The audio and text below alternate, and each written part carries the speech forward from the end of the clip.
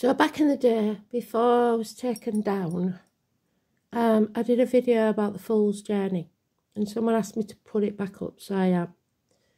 So this journey begins and ends with the Fool. It's a cycle. We go through these cycles every day, every week, every month, every year of our lives. We start one day and then end it and begin another. So every day is a fresh start. So there is always a chance of a new beginning. The Fool is about feeling the fear and doing it anyway. Taking that risk. Beginning that new day not knowing what's coming. That new life, that new year, whatever it is, we don't know what the future holds. But we always come back to this. So it starts as the 0, but it's also the 22.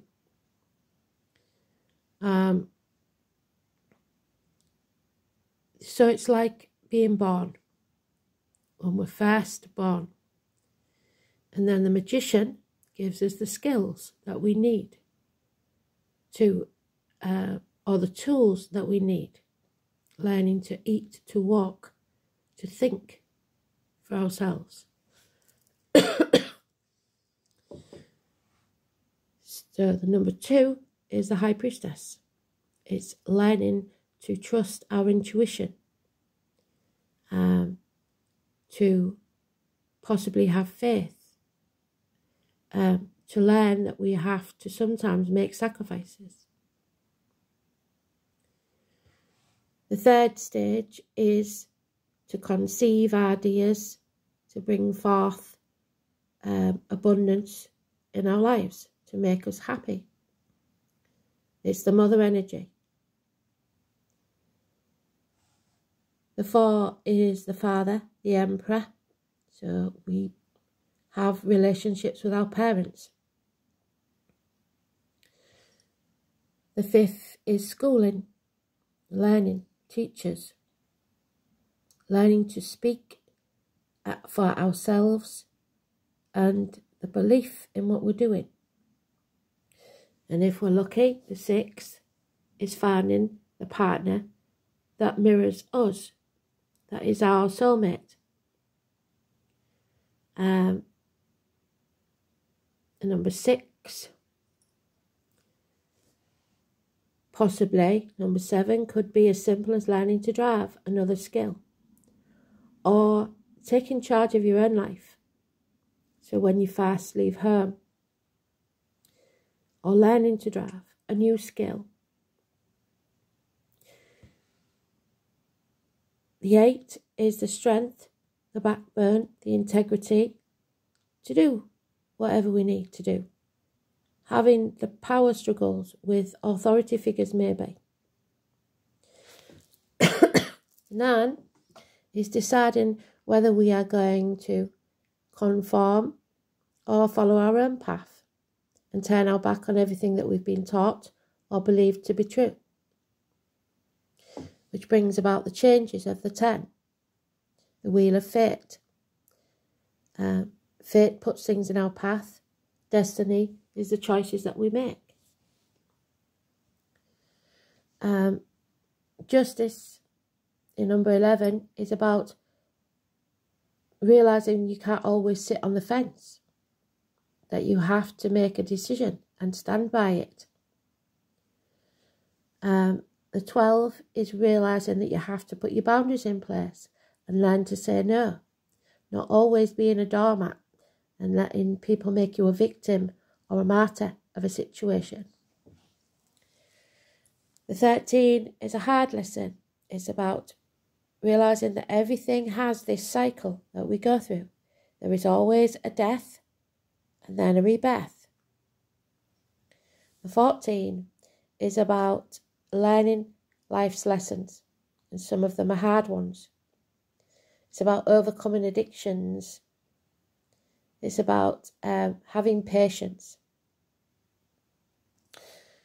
The 15 is about signing contracts, promises, selling your soul to the devil or not, depending on you.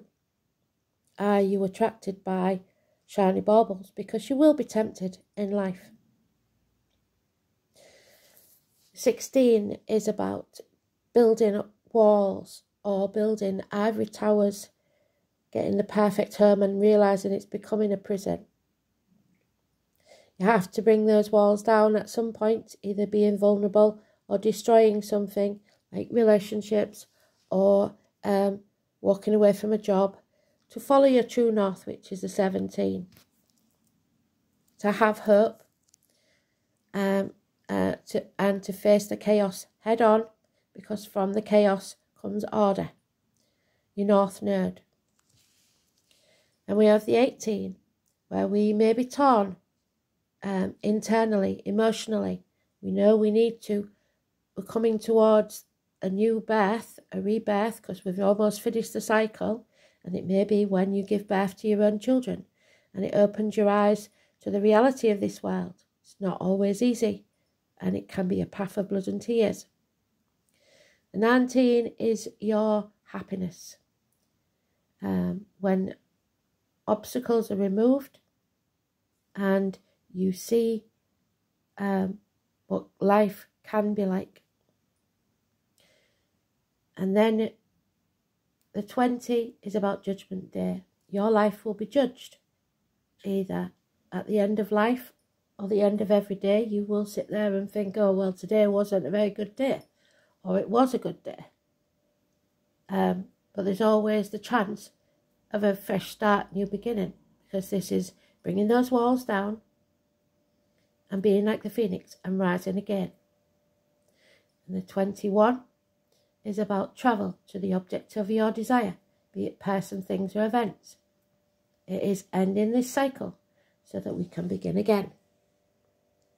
And so the Fool goes on. So every day you will be given new tools.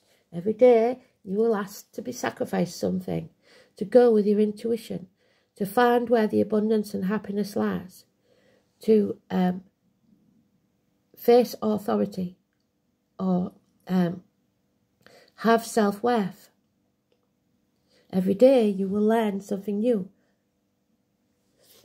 Every day you will have choices to make. And every day you will have to take control.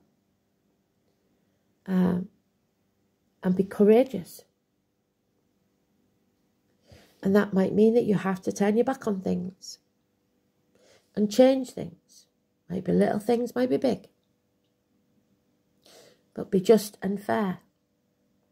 And do not let others make you a victim or the martyr in a situation.